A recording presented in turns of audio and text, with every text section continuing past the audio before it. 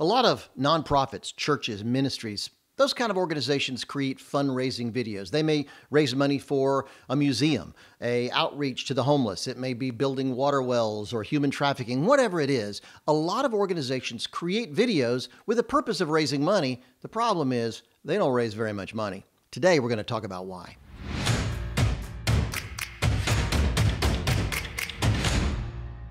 Hi, I'm Phil Cooke, and welcome to this episode. Fundraising is a big deal, and a lot of people are uncomfortable with the whole concept. But the truth is, if you're a nonprofit, if you work at a church or a ministry, or you're doing great things in the world, or you have a great cause you want to solve, fundraising matters. You've got to generate some kind of an income in order to change the world, and at least change your part of the world. And fundraising videos are a powerful tool. The problem is most people don't know how to use them effectively to actually get people to support your vision and what you're trying to do. So I've done this for a long time. Our team has created hundreds and hundreds of fundraising videos from everything.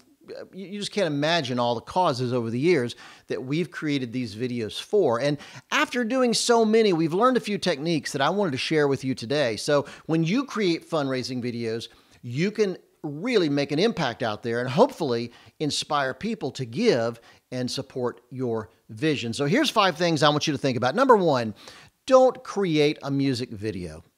This is probably the biggest offender I see. I don't care how much you love that new worship song by Chris Tomlin. I don't care how much you love that ballad, that song that opened the Olympics that you love so much. It doesn't matter. It doesn't tell me the kind of story that will make me want to open my wallet and support what you're trying to do. Music videos are not your chance to do a demo reel. They're not your chance, when it comes to fundraising videos, it's not your chance to be the superstar. The purpose of a fundraising video is exactly that. It's not to put you on the map. It's not to build your demo reel. It's to call people to action to support your vision and what you're trying to do. So I see so often people find a song they really like, and it's really emotional, and it really gets them, teary-eyed. But it's not what you need to do for a fundraising video. So ditch the music videos and do something that will help you tell your story more effectively. Number 2, keep it short. Keep it short. In other videos and episodes I've done on short films and how to do films effectively, I always talk about keeping it short. For most of the past, we've known that about 66% of viewers will bail after about 2 minutes. So we always wanted to keep it short. Early days, people were kind of uncomfortable watching short films or videos on their mobile device. But guess what? Today, that's changed. Today, what I hear from friends of mine at Facebook and Vice and YouTube and places like that is people are far more comfortable watching up to 7 minutes. So you can, and that's going to even expand more, I think. So I still will default to 3 to 6 minutes, to be honest, but keep it short. My feeling is it's like an elevator pitch. In Hollywood, we have what we call an elevator pitch, which means if you meet a studio executive in an elevator, can you go up 1, 2, 3 floors and during that short time, pitch him your movie effectively? So you have to know it really well. It's got to be short. It's got to be punchy. It's got to be to the point. The same is true for a fundraising video. If you can't tell your story in 2, 3, 4, maybe 5 minutes, then you don't know it well enough. So keep it short. It's very, very important. I've used the quote before. This rules my life. I've used the quote before, from the great opera singer who said, "Make sure you've stopped singing before the audience has stopped listening." Man, that's true when it comes to producing a fundraising video. Make sure that video ends before that person is checked out mentally. So keep it short.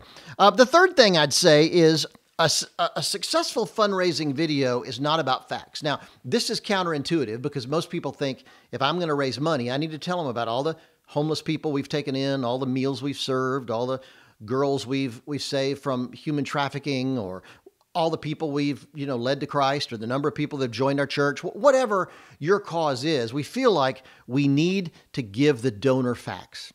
You know what? Yes, it's true, but not in the video. Give them facts. Put them on the website. Put them in a brochure. Put them in a print medium. If you talk about the right medium for a video, it's about emotion.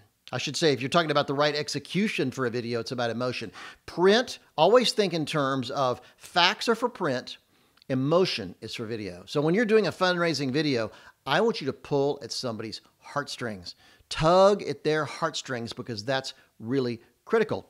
Okay. So, and by the way, fancy statistics and fancy graphics and whirling things, not necessary unless that really contributes to telling an emotional story.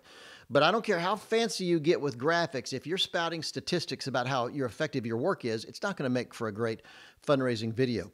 As I say, facts matter. So if you've done a great work this year, put it on your website, put it in a brochure, mail it, email it to people. But in the video, I want to see a life that was transformed because of what you've done. I want to see the result of your work, and that's what will engage potential donors far more effectively. Number 4, do it well.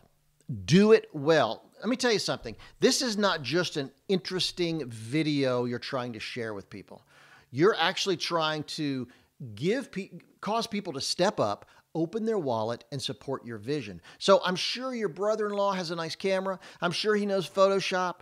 I'm sure that's awesome. But let me tell you, it's time to go to a professional. When you want people to really do something specific, go to a professional. You know what? Just don't shortchange your effort by doing an amateur fundraising video. It will always come back to bite you. I think that's so very, very important because fundraising is critical to organizations. If you can't raise the money to make your organization work, then you failed.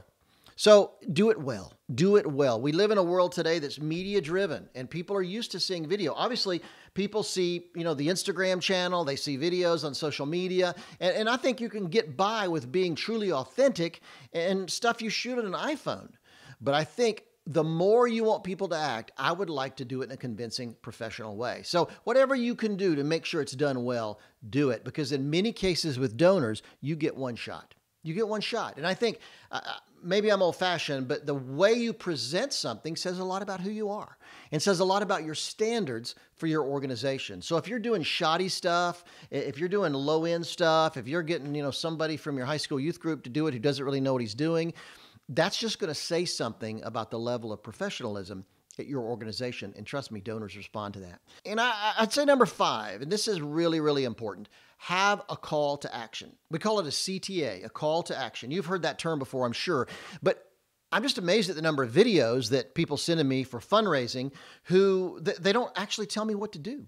They don't ask me to do anything.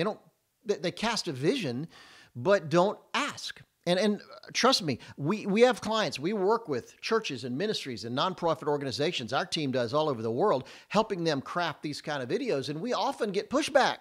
Well, I really don't want to be too pushy. I really don't want to ask people for money. Well, why are you doing it? Why are you doing it?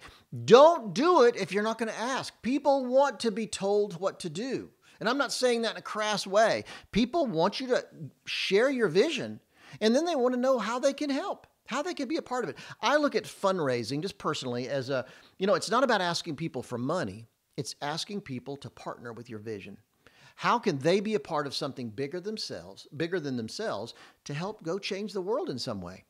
That's what fundraising is really all about. So this is critical. Get rid of this notion that you're bugging people, you're bothering people, that asking them for money is wrong. If you can cast such a compelling and emotional vision for what you're trying to do, people will want to be a part of it.